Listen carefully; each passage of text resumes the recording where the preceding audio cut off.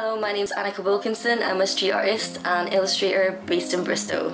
I specialise in portrait work, mainly using spray paint, and fine art using charcoal and graphite.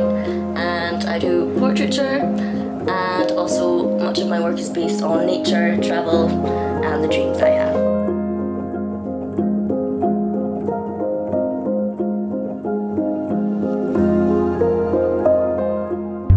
So my studio is basically my flat in Bristol, and as you can see, all my furniture I've reclaimed. Everything is spray painted, and be it stencils or hand painted by myself. All the canvases around me as well, and I'm now going to show you where I store my paint, all my furniture and my art. But this is where I store my spray paint. So this is all my art materials, brushes. And this is my studio space. And currently I'm working on a piece for Aesop's, and again cosmic themed. So where once was my dining table is my workstation.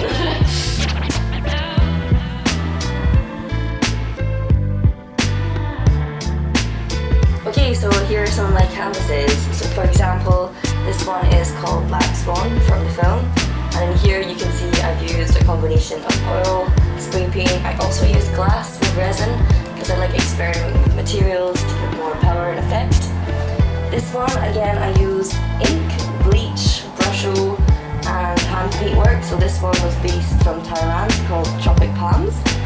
And here we have a print that is from a big piece where there's collage, spray paint, photography, stencil work, chalk, pastel, many layers, and that one's called Crystallized.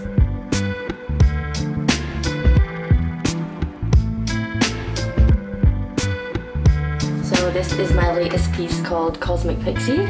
I did this just after lockdown, and it's about feeling a bit lost in space and finding freedom in nature.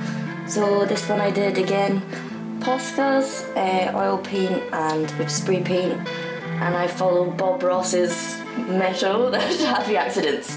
So lots of splashes, and the way I feel comes out in the way I do my spray paint and my brush strokes.